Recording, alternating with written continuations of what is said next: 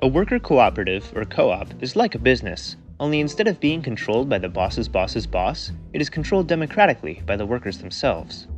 Every co-op has a constitution, or rather a set of bylaws, that everyone follows. While each co-op has different bylaws, they all have similarities. They might say something like this: a cooperative worker is also known as a member. Each member gets some share of the co-op's profit, and each member gets equal voting power when making decisions. Well, sort of. The issue with voting on every little decision is that there are so many to be made that it requires hours of meetings every day, leaving no time to actually do the things your co-op wants to do. So most cooperatives elect a board of directors to make some kinds of decisions, usually ones necessary for the co-op to operate, while other decisions still must be made democratically by all members. Usually bigger picture decisions like modifying the bylaws, accepting new members, or electing board members. Elections are held regularly so that any board member who abuses their power or otherwise runs things badly will be voted out. You and your coworkers can fire your boss. Imagine that.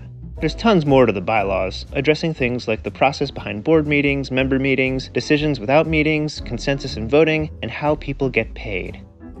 Worker co-ops have an average pay ratio of 5-to-1. That means the highest earner makes 5 times more than the lowest earner. Compare that to traditional businesses with an average pay ratio of 320-to-1. One could make the case that people who take on more responsibility should be rewarded for it.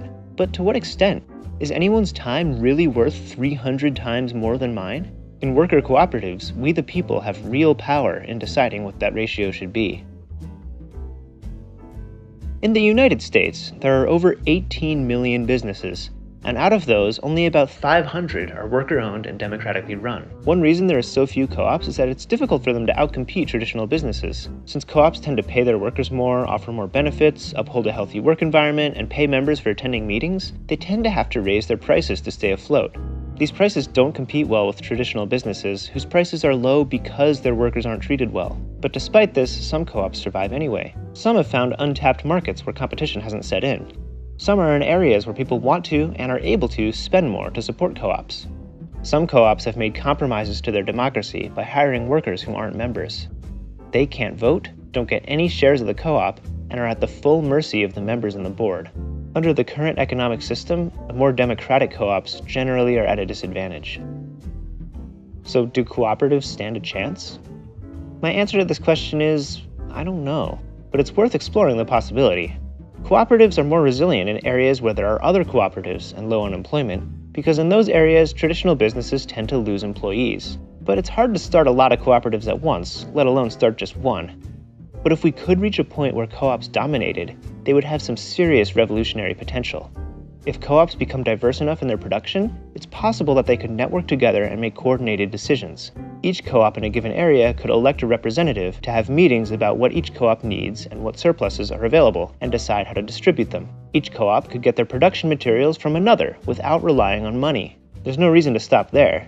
The network of co-ops could also start directly distributing goods to its members, diminishing their need for money. After all, what good is money if your needs are being provided for? As people rely on money less and less, traditional businesses would get weaker and weaker. Cooperatives would take their place, one by one, until all of society's productive forces are worker-owned, democratically operated, and oriented not around profit, but around the betterment of humanity. We have a lot of work to do if we want to make this vision a reality, and different people have different roles to play. If you don't have the means by which to start a co-op, you can try to find an existing one to join. Or if there aren't any around, start conversations about the concept. If you know a lot of people and are highly connected with your local community, and you're privileged enough to have the time, you might be able to pull together resources to start one. If you're a business owner, you can transition your business into a cooperative. Finding a craft that can also support other cooperatives helps to form the very beginnings of a mutually supportive network that could become the new organizational basis for all production. Thank you for watching this video. I do not run ads, and I never will, so if you want to support me, you can do so on Patreon.